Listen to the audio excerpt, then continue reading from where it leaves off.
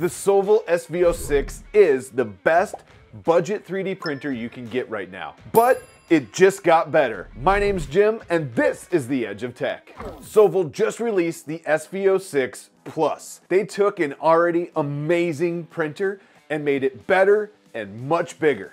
Like the SV06, the Plus was super easy to assemble. It unboxed pretty quick, and once that was done, it only took me around 15 minutes to get it fully ready to print. And the best part is it's only around 12 screws or bolts to put in to get it all together. It was super easy. It has a new, larger build volume of 300 by 300 by 340, and that's a huge upgrade over the SV06.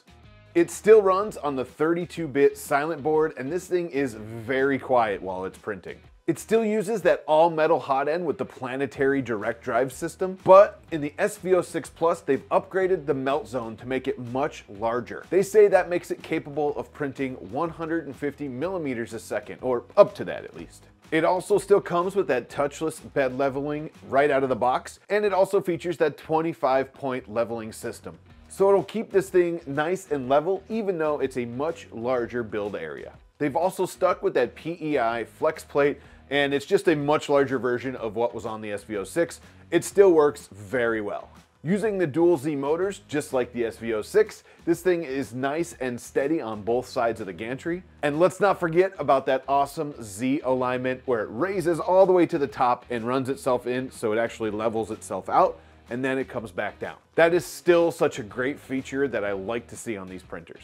The built-in bed tensioners make this thing super easy to tension your belts, and you shouldn't have to worry about that if anything gets loose, because you just turn the knob and it'll tighten it right up. Somewhere where Sovol went a little bit different on the SV06 Plus was the control screen.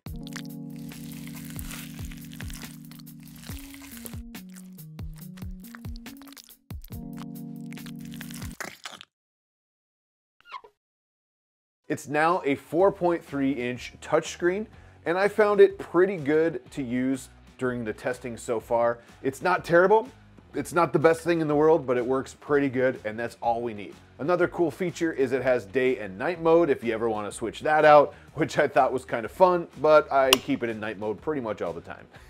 Real quick, if you're getting value from today's video, please consider smashing that like button. It really helps spread the video out through the community, and I really appreciate it. Also, if you're new here, please consider hitting that subscribe button to see more awesome videos on 3D printing, CNC, and lasers. Now back to it. If you're familiar with the original SV06, then you won't be surprised that there are not wheels and V-slots on this machine. It actually rides on rails just like Prusa machines, and it doesn't use wheels or V-slots anywhere.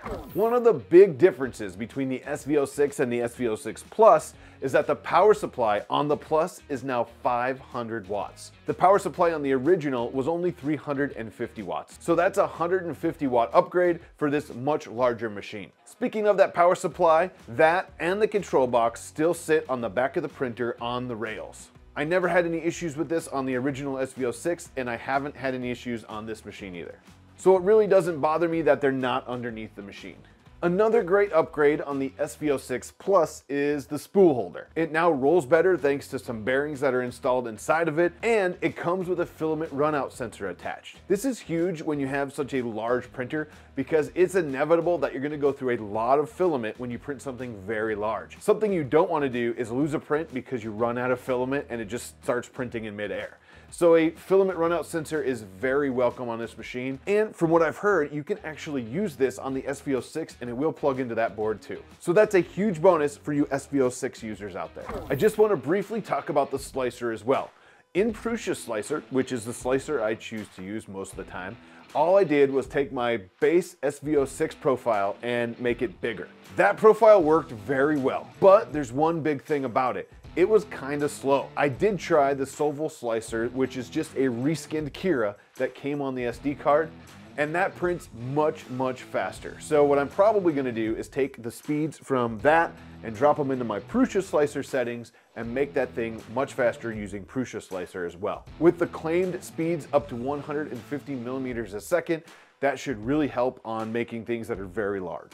Let's talk about prints. Well, I can tell you that the small things printed just about like the SV06 does. There are some layer things with this, but I have no idea how it was sliced because it was already on the SD card.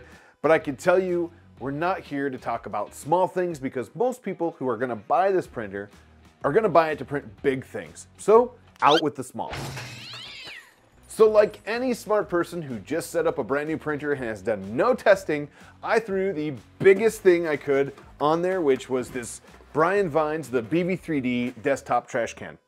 Well, from this side it looks great, but it failed. I have no idea why this thing failed. I wasn't here when it was failing. I mean, it finished the print, but for some reason, the print that was on this back side, so this was sitting back this way on the printer, started doing some weird stuff. I don't know if it hit something. I don't know if it's, I have no idea. But I can tell you what printed very good until it didn't. So I got a little bit crazy. This was actually printed with some very old rainbow filament I've had probably for 2 or 2.5 years. I have no idea if it's good or not. I just threw it in there and let it fly. So like any other sane person, I threw other filament in and I did it again. But same thing, same side. I am not sure what's going on. I also used the same G-code. That being said, it was not the Sovol slicer who did this. This was the Prusa slicer profile I had. And I don't know if something was just funky in the slice or something happened on this side. We'll find out. I'm gonna figure that out. But I can tell you it does print very large things, and I'm willing to bet that this can be figured out pretty easily. I just need to put a little more time into that. I didn't have time before the video to figure that out. But I did want to show the fails, because fails are fun too, right? He's so big. Brian, your trash can's awesome, man. I love it. The second thing I printed was the print in place garbage truck by Whopper Printing. I don't have it here because my little guy has both. Yes, I made 2 of them. He has them both at the house and I forgot to take one. He plays with it pretty much every day. And then we put it on the garbage grabber arm and then dump.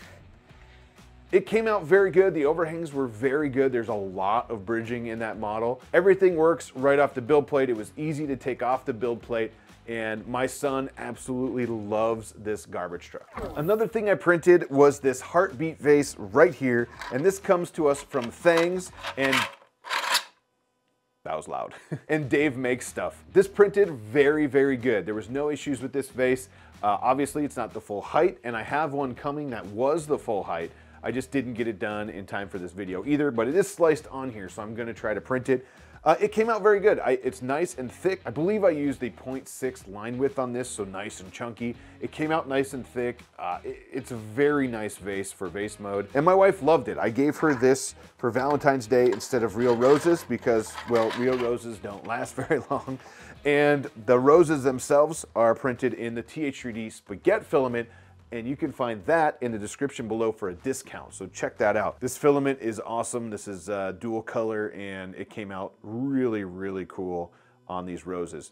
All of the files that you saw today for things I've printed will be in the description below as well, and they're all free, so check them out. Hold it, future Jim here. Actually, after I sent the files to Caleb to get editing, this finished. I printed this vase almost the full height, and as you can see, it came out great. No issues like the big trash cans.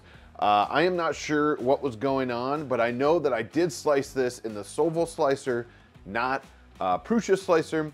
And also I know that it's a smaller diameter at the top than the trash cans. I am gonna reprint the trash can again, but I did want to show an almost full-size print in this video to kind of prove that it actually works. I'm super excited. This came out very good. And now I have like a mini trash can compared to the other ones. But it did work and it came out great.